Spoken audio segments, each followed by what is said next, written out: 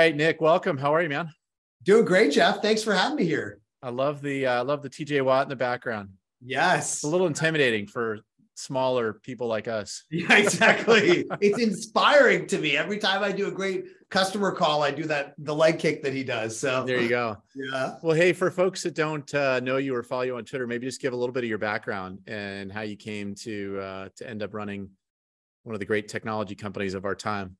Oh my God! Wow, I'll take that compliment. Thank you. No, I'm nice to meet everyone. CEO of Gainsight, Nick Mehta. I've been in tech since 1998, which is probably relevant because we'll talk a little bit about the different ups and downs and things like that. So I started a company out of college way back in the .com era. It was sort of a boom and bust story. And then I've been in enterprise software, basically about 20 years. Run a couple companies now. We launched Gainsight about 10 years ago. So it's been a while. And for folks that don't know, we help businesses build a more durable approach to growth by growing through your customers, help retain them, help drive better product adoption, expand them, things like that.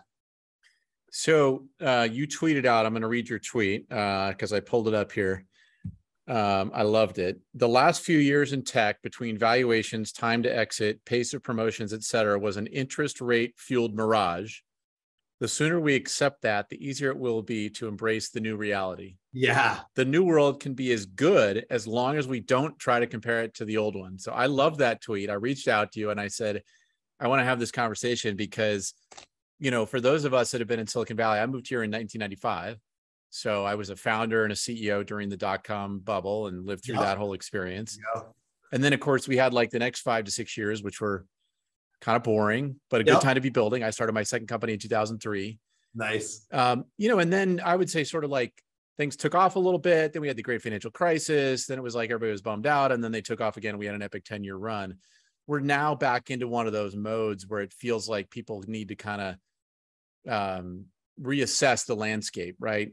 The market, the public market has done that very swiftly, cut down the valuations of public stocks. I think the average tech IPO from 2021 is down 55%. Yep. You got categories like fintech that are down 70, 80%. But it hasn't totally made its way into the private markets yet. And, the first half of this year, it was really hard to get people to buy into the idea that the market had shifted. I think now most people are kind of there, but it's all coming up again now as we are working on plans for 2023. And in every boardroom, there's this conversation of like, well, should we be shooting for 100% growth? Should we be shooting for 50%? How high should the burn be? What's the fundraising climate going to be?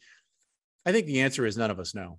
Right. But the one thing that I think is super important, and this is going back to your tweet, and just for those of us who've been around the block for a while, is to kind of do that mindset shift and get into a mode where you're playing, it's like I tell people, like if you're on the beach and it's 80 degrees out, and it starts hailing, you don't sit there in your bathing suit and put on more lotion, right? You got to kind of adjust to your surroundings. So let me hear you. What did you mean by that tweet and what prompted it?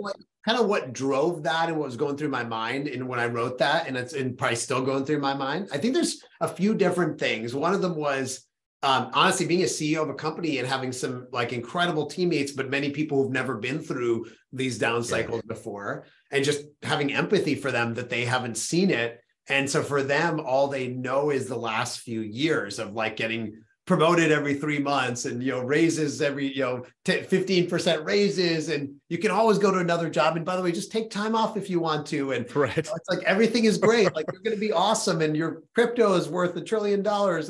And like, all that stuff obviously has come to a screeching halt. But the first thing that went through my mind is not everyone fully realized that, right? Even not just entrepreneurs, but individuals. Mm-hmm. And you can see this in the fact that like consumer spending hasn't really it probably is dropping now, but for a while didn't drop. Restaurants are super packed, travel super packed. And yet we all see this thing coming. And it's like out of responsibility, people be like, hey, batten down the hatches, both companies as well as individuals. It's going to be stormy for a while, right? So that was one thing that went through my mind. And by the way, the image that went through my mind there was like Morpheus in the Matrix giving the red pill to Neo. It's like do you want to go down the rabbit hole and see the reality, or do you want to keep living in this kind of fictional land, right? And so that's sort of one big thing specifically. Then there's a second thing, which is that I think like if you look, so broadly interest rates I'm sorry, general like artificial monetary policy, well known that it distorts reality. It causes what people call malinvestment, like money going to things that shouldn't go into. And we've all seen that. And we all seen now the blow ups like FTX and things like that. But I think even in the SaaS world, that's my home. That's, you've done a lot there. I think in the SaaS world, we all have lost sight, of course, of like long-term profitability, but also I think many of us didn't realize that like it doesn't just happen automatically. Like I think one of the fallacies we had the last few years is, hey, SaaS is great. You just keep growing and you're going to get big and eventually be super profitable. And what you're seeing is that's not true for all businesses. It doesn't just happen, because at the end of the day, if you don't have a high gross margin, an efficient customer acquisition cost, and a sticky business, you probably won't ever be profitable. And this is a big difference, I think, from the old era of enterprise software, where I think the traditional enterprise software model was so sticky and so high margin that you basically just run it and it'll eventually be super profitable. And so the second thing I think was like SaaS entrepreneurs realizing, look, you actually got to work at this and think about this a lot. And you got to make sure you got a good business. There's a lot of businesses out there that grow a lot, but don't ever end up being good businesses. And you can see that based on some of the multiples of public companies. And then the third thing, which is maybe a good counterbalance, was it's not like everything is gone forever, right? So there's the two fallacies. On one end, everything's not going to go back to what it was. But on the flip side, it's not all gone. There's some truth in between. And we saw that in the .com, right? I remember in the .com, like initially you're like, oh, it's all going to come back like real soon. And then you're like, that's not happening. But then you hear people, I remember in 2000 being like I'd start a company, it was .com boom and bust, similar story. And then I remember going to talk to people and be like, yeah, the internet, that was kind of a fad, right? Totally. Like literally the internet was a fad. I'm like, that's definitely not true. And as you said, the people that grounded out in 2002, 2003, they started great businesses and some of them end up being worth a lot of money, So we have to find the balance between like, oh, everything's going to be fine, it's going to bounce back, and it's all over. And there's some truth in between there that we all need to find.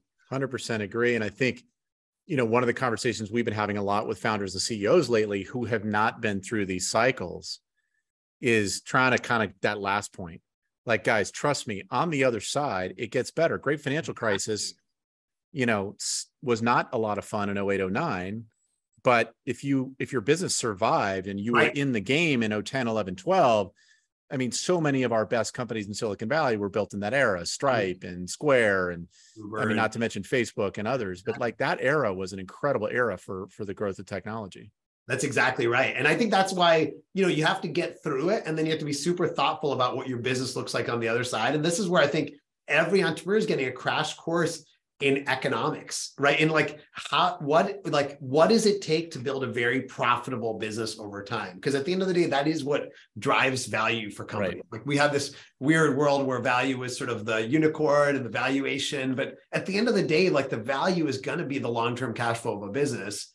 And you have to be really thoughtful about how you get there. It doesn't just happen overnight. If it happened overnight, by the way, business would be super easy. Everyone would be like, it doesn't make any sense, right? But one of the challenges too, and I'd love your thoughts on this. One of the challenges, a lot of early stage companies don't have a finance executive. Right. And so the management team, most of them didn't go to business school. They didn't grow up in finance. And so they don't read Wall Street analyst reports on the weekends. Right. What advice do you have for folks that are running Series A or B companies? Where can they go to learn more? Where can they go for advice and mentorship? Because the points that you're talking about in gross margins and NRR and all those things play out in how scalable is your company and how valuable is it going to be over time. Everybody just got focused on top line for 2 years. Totally. And that is not that's not the only important metric anymore. Exactly right. So the great thing is I think there's a ton of resources online. Obviously, eventually you'll have a CFO or someone else helping you. But some resources I think I find very valuable. One is there's a lot of great people on Twitter to follow. You're one of them. Another person picking a totally different person, Jameen Ball and Altimeter, who does this great analysis of publicly traded SaaS companies. So if you're in SaaS, no brainer, follow him, right? To read all of his stuff. You can get, if you talk to investment banks who will gladly talk to anyone who wants to talk to them, you can get the research. You get email, stuff, and definitely read it. By the way, I'll put a plug in for Jason Lumpkin. His feed is great too. Yeah, Lumpkin is the metrics. ultimate course. And then one, like maybe a less obvious one. I think if you're a growth stage company, I'd highly encourage you to start listening to earnings calls. That's what I do. Super nerdy, but there's an app actually called Borsa that lets you easily listen to earnings calls. And so I literally listen to them. You can listen to them on 2X because they're relatively low fidelity. but I listen to the earnings calls, and you get to hear, first of all, what's on CEOs' minds, how they communicate things, and most importantly, the questions analysts ask. That's where the gold is. It's not the prepared remarks have no value, but the questions the analysts ask and how they respond to them. And you think about, you envision yourself one day maybe being a public company or a bigger company. These are the questions you're getting asked, right? And so really being thoughtful about that. To me, earnings calls are a really interesting learning source. I love that. What about just on a personal level? As a CEO, it can be a lonely job. Yeah. What advice do you have for founders and CEOs? 22 has been a challenging year. Totally. 23, probably not going to be much easier. Yes. What advice do you have for people, just either from a mental well-being, a leadership perspective, motivation? Where do you go for inspiration, and how do you recharge yourself? And because, part of it also is the rest of your organization's keying off of you. Exactly. Right? 100%. I think that the thing there is you have to get yourself in good emotional and mental shape so you can help your team. And it's not just something that's nice to do. You have to do it. Because if you don't do it, you're not going to be the leader your team needs, especially right now. Mm-hmm. And so what does that practically mean? I think one thing is a peer group. So it's really helpful to have a peer group. I'm in YPO, which is a CEO group, typically for a little bit later stage companies. But there's lots of great peer groups out there. You could be YPO, could be something else. And if there isn't one, form one, right? Get a few entrepreneurs together, set up and try to make it regular. One of the great things about some of these peer groups is you make it regular, and you try to be really vulnerable, like open, like, hey, like things aren't all great. There's a lot of challenges, right? Like you can see it right now. Everyone is struggling right now. And so bring your vulnerability, let your guard down, create a group that fosters that. So that's the first thing I would suggest. Second thing is, I think, with your team, balance. I think the two things you have to balance, I'm trying to balance, are the long-term optimism, because I really believe in what we do. And I'm sure most CEOs watching believe in what you do. Otherwise you wouldn't be doing it. And then the short-term transparency and reality, right? So the two extremes aren't good. Like, don't say, hey, everything's amazing, we're all going to be great, or this is all terrible, we're screwed, right? There's something in between. And that's the art of communicating with your team, which is we're really going to get through this. We're going to be stronger on the other side, but it's going to take a lot of hard work.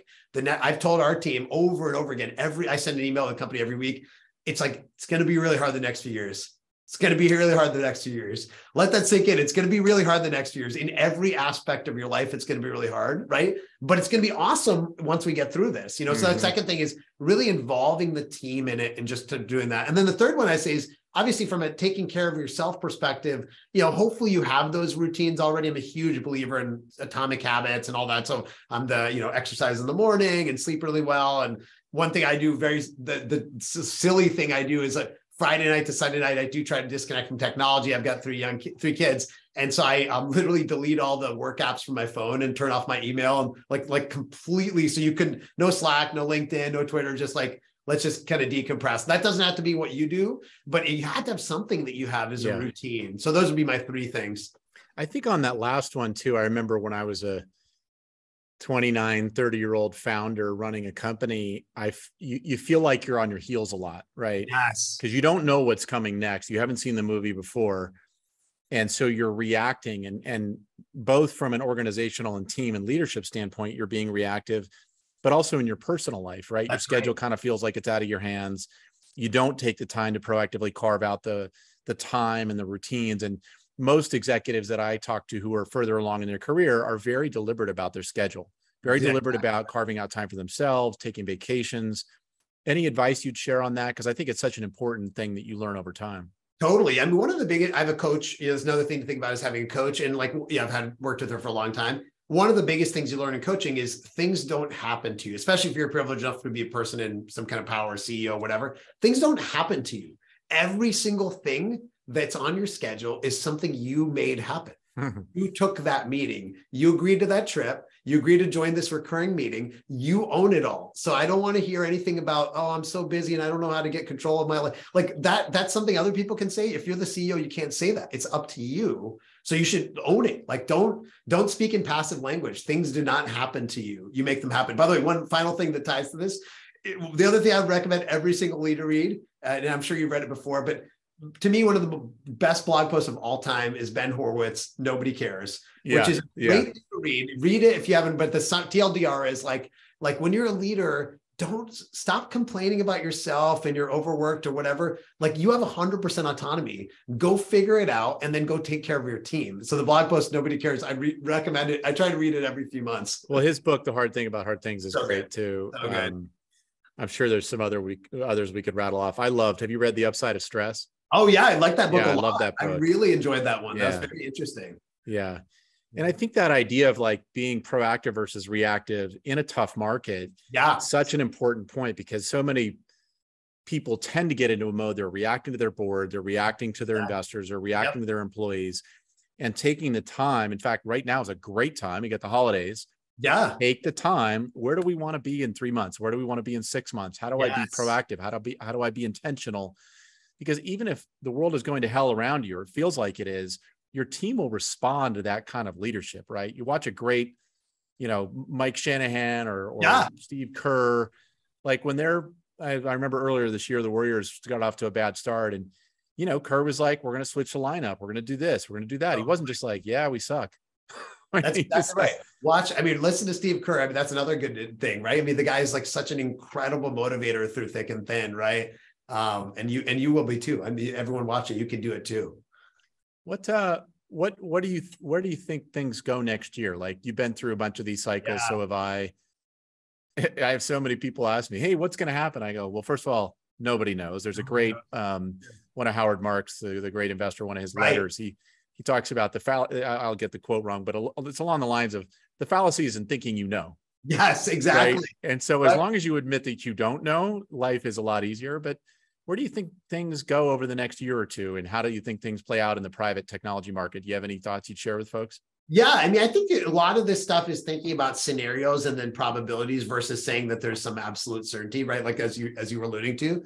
And I think the way I think about it is the kind of concerning thing is that the mainstream economy and the like non-tech economy has not felt much impact so far, right? And maybe just very recent last couple of days with some inflation data, but in general, they're like unemployment is super low outside of tech, right? Like the economy is doing. Tech's been the only industry to do layoffs. Tech's doing layoffs. And so, but you think about it, like tech isn't isolated. We're all connected together. And so all the consumer spending that's happening, like, whether it's a Home Depot or an American Airlines, like those kinds of companies are going to eventually start feeling it too. And what's going to happen is there's sort of a double effect because they're going to have to start cutting back on staff, which means there's less people to go buy stuff from Home Depot and, sort of recurring thing. Mm-hmm. But also those companies then will cut back on technology spending. Now, some of them have been proactive. Some of those CIOs saw things coming, particularly like financial services, things like that. But in general, I think the cutback is not fully happened yet. And that all trickles, right? Because even if your customers aren't Home Depot or American Airlines, your customers are. So eventually it'll come back to you. So I think there's a second wave coming would be my broad, first thing is that in technology, a second wave coming. How quickly that wave happens and how quickly we get through it, to me, depends a lot on how aggressive the Fed is on monetary policy. So to the extent that they like react to every small positive news and back off, I think we could be in for a really long situation, like literally like years, like 2-3 years. To the extent that the Fed goes hardcore, it's going to be super painful, but it could happen over the course of a year. And so I think that's one thing to watch is in some ways, if we're seeing some small good news and we feel like things are getting better, that might be a bad sign that you could have a bigger double dip. If it feels painful for a while, then it might be like, actually, it won't be that long. So I hope for the more painful short thing, I think it's possible we'll have the less painful long thing. So, well, one of the challenges I think in the market too is COVID was such a quick V-shape. Exactly. The market cratered and then it came back very quickly. And so a lot of people's perception is, oh, that's what it'll be like. We'll take this hit and come back. And a lot of the folks that I follow and read are predicting more of what you're talking about because we have some really big macro issues, deglobalization and other. The labor force is changing pretty dramatically in America. We have some big issues we got to tackle, and it could play out over a couple of years. And so the advice we've been giving to folks is play for a moderated 23. If things are better than expected, great. You'll have plenty of cash and fuel to put on the fire and do better. but don't plan like 23 is going to be a bonanza with a bunch of tailwinds. Were you the one that shared the Muhammad El Aryan podcast on Twitter? Yeah, that was good. That was like, so for folks that don't know, he was the like legendary investor at PIMCO, and he did an interview with Ezra Klein. And I thought it was so interesting because he shared all this stuff about like long-term issues like structural, the fact that the labor force participation is not growing and things like that. So when you listen to that, you're like, it doesn't feel like this is some short V transitory thing. That's a mistake. And everybody wants it to be short, right? Even the government wants it to be short, but there's a chance that we've got a bunch of things we got to work through. What about, let me ask you, let me take a completely different, go back to more on leadership and being a CEO. Yeah. Any tips or advice for folks on working with investors, working with their board? Having been through a few cycles, a lot of the folks that were rah cheerleaders when the market was going gangbusters in 21 are themselves finding themselves in a challenging situation as investors, which is then putting pressure on boards and founders. And I'm hearing from founders that they're in more challenging conversations. And I know you've worked with a lot of great investors, probably had some that were challenging as well. What advice do you have for founders on working with your board, collaborating with your board, and working with investors? Anything you could share, I think would be helpful. Totally. Yeah. I think one thing that is, you mentioned being on your heels, right? Like right now, it's a really vicious cycle to be on your heels with investors. Because very naturally, like if you're on your heels waiting for them to come to you, and then they come to you, and then they're like, how come you weren't prepared for this? And then they're wondering what else, and sort of creates a spiral. And then this is where you hear entrepreneurs, in my opinion, a lot of entrepreneurs complain about their boards. A lot of it is because they're not proactive enough with their board. I'm not saying every investor is great or whatever, but a lot of them are actually trying to do a good job. And frankly, if the entrepreneur is one step ahead of them, that's one less thing to worry about. I'm sure you love your companies where the entrepreneur is ahead of you because you can go focus on the other ones, right? And so I think there's some element where you've got to be one step ahead and like thinking about what the kinds of questions they're going to ask or what's on their mind and the things you should be thinking about. Because at the end of the day, what they're thinking about is not different from what you should be thinking about. They're the same thing. You have the same goal, which is you're trying to create value for your shareholders and other stakeholders, right? And so like an example of this that happened to me recently was actually very lucky for us was in the summer, we like started seeing we all saw the SaaS stocks coming down, right? And so Vista is one of our big investors, is a big private equity firm. And I had dinner with John Stalder, who's a partner there. And it's interesting because like coming into that meeting, I'd been thinking we got to get more efficient from a growth perspective and go rule of 40, all that type of stuff. And John was like, hey, Nick, I want to talk to you about maybe we should get more efficient. I was like, we already have a plan. Here it is. And so it was great. And by the way, that caused us to slow down hiring and all that, which is great because, obviously we are where we are now. Yeah. And so I think that kind of a thing where you can kind of be a step ahead is one big piece of advice. Second one is, you want to communicate more now, not less. I think the worry a lot of investors have is the companies are not hearing from except once a quarter. And one of the worst things, by the way, is getting that email at the end of the quarter that like, oh yeah, by the way, everything was terrible versus dripping along the way, right? Like, yeah, things are bad. So be open about that. I send an email to the company every week, and I actually forward that email to our investors every week. And it's just like what's happening in Gainsight, but kind of giving them more awareness of what's happening. And then the third thing I would say is, just like your team, your investors want you to lead. And so have that vision for what you are going to do over the next year. Not everything's in your control. So for example, right now in SaaS, sales and revenue are largely not in most companies' control, right? The economy is what it is. But your costs are in your control, right? How you use your resources efficiently are in control.